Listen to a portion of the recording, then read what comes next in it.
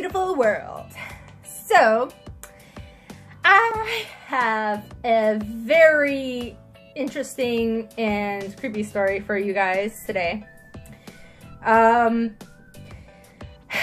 So it turns out that even when I'm in like pajama pants that are like thick as like a block of ice, and looking like a guy, like looking as guyish as possible, like as masculine as possible, and walking my dogs, there is no way that drunk guys, or at least old drunk guys, have the thought that maybe these dogs will prevent me from like hitting on her, or you know, something like that. Here's the thing. I was walking both of my dogs. I was walking them for like half an hour, and so I was on my way back home, and this guy shows up a little bit close to my building, because apparently he lives nearby.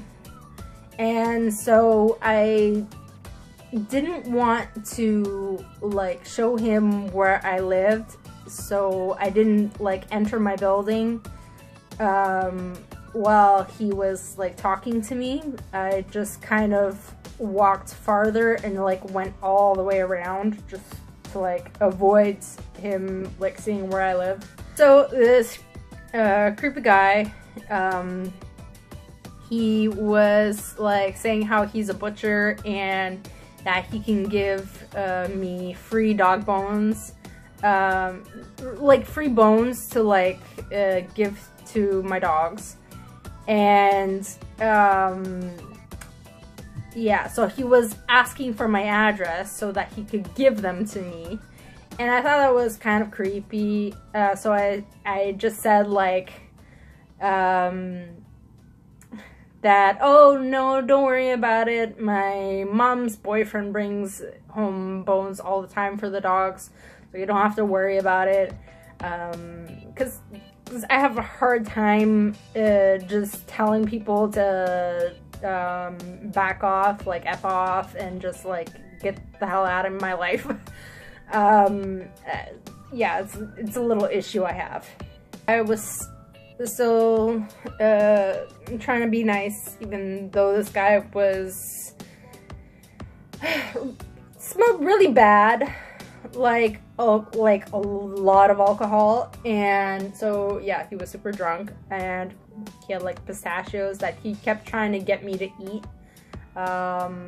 Like he kept asking me if I wanted them, and kept like saying that if I gave him my address, that he could give me the bones for the dogs and whatever.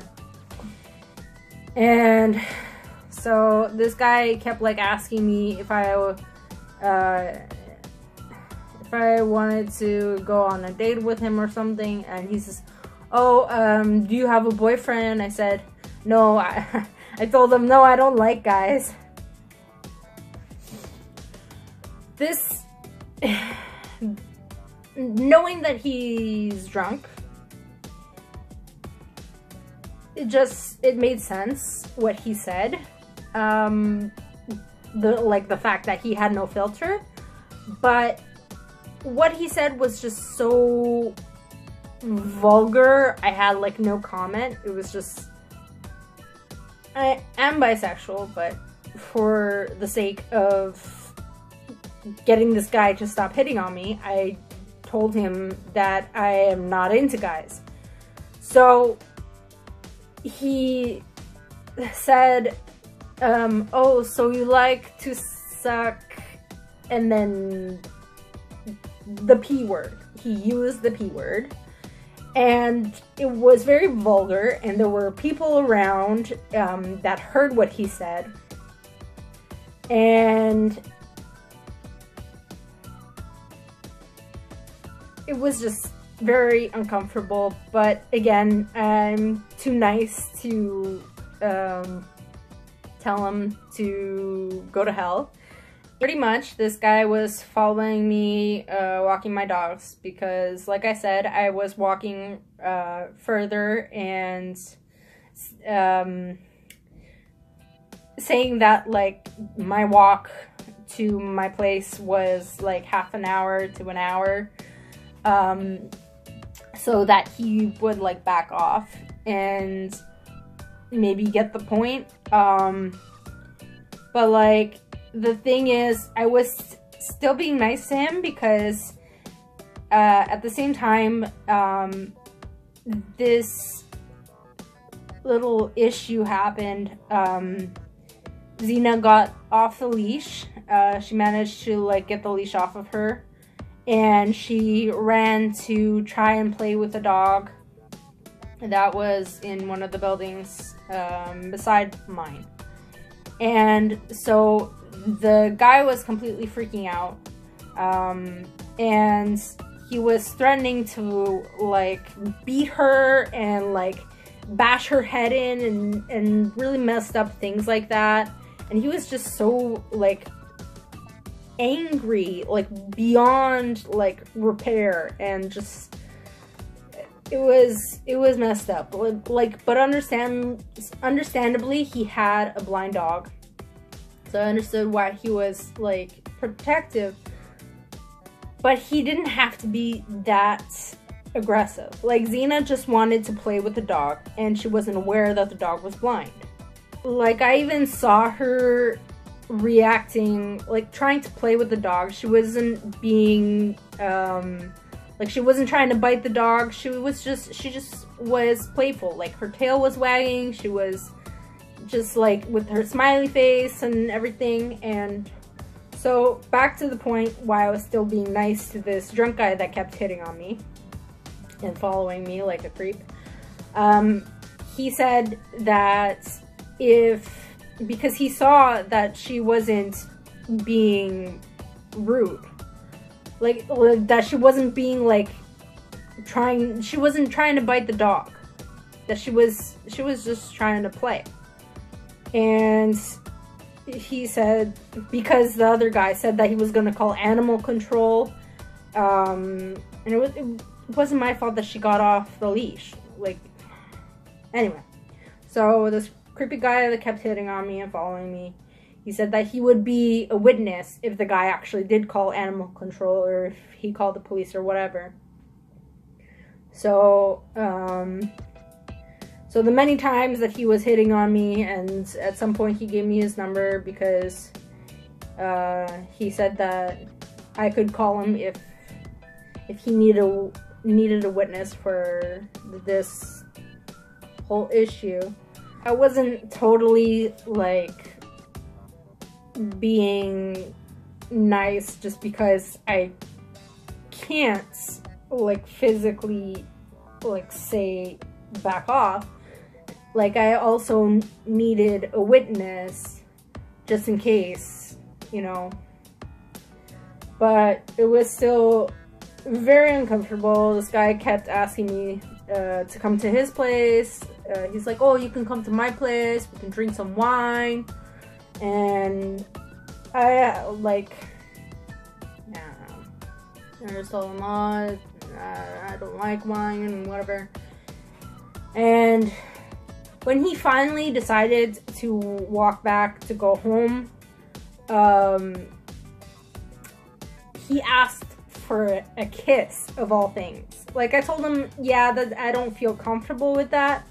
And like, surprisingly, he just like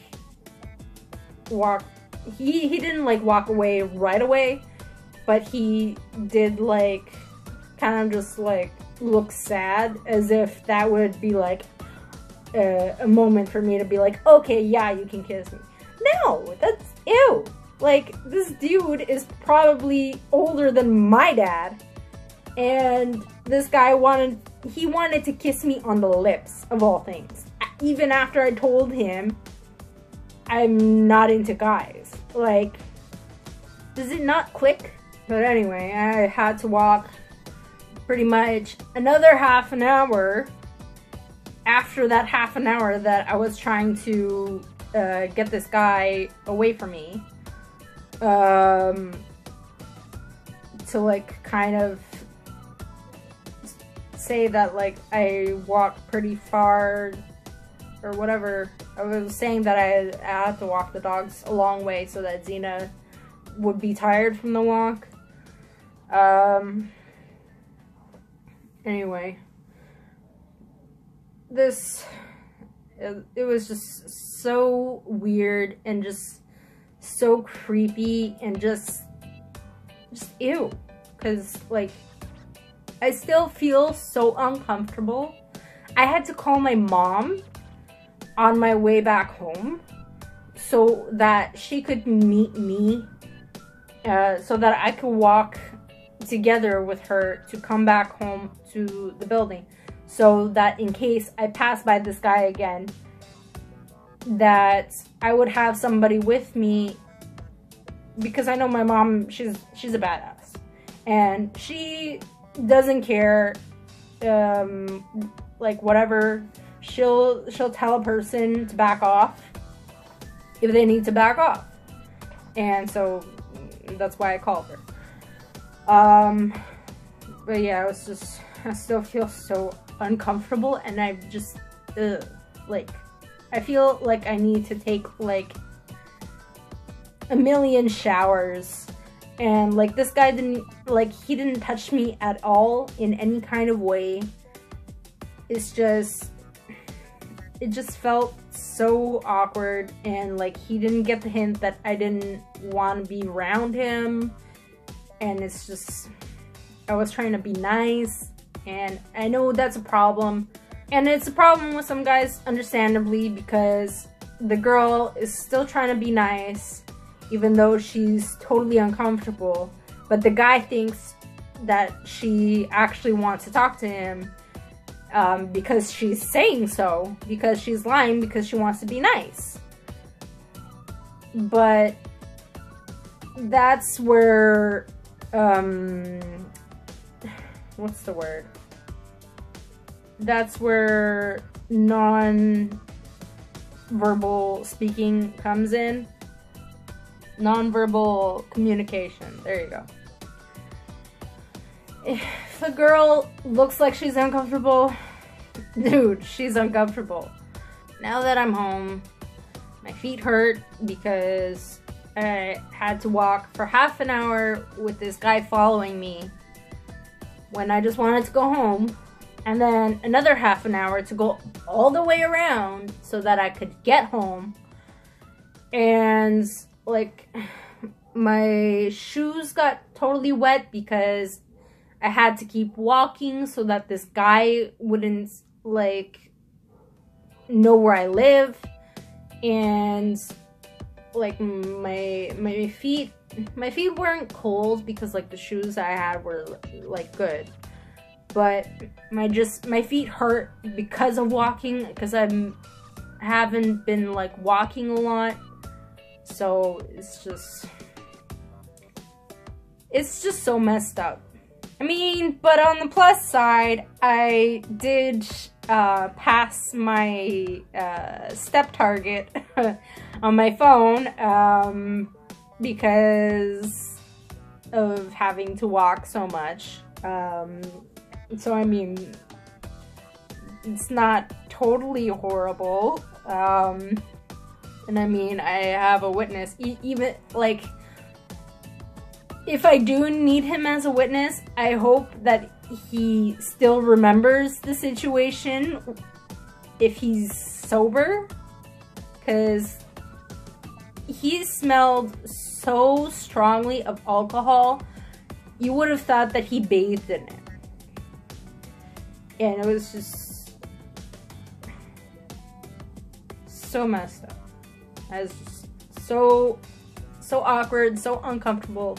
Just, I never want to have to go through that again. It's just, ugh, ugh. So that's it for now. I will see you guys later. Now, if you like that story, even if you thought it was creepy, please come back for more. Like, subscribe, and be sure to tell your friends. I swear it's not a chore. And be sure to check out my other channels, my comedy channel and my health channel. My comedy channel for more laughs on Thursdays, and my health channel for tips and tricks on being vegan and to learn more about my epilepsy. I love you guys so much.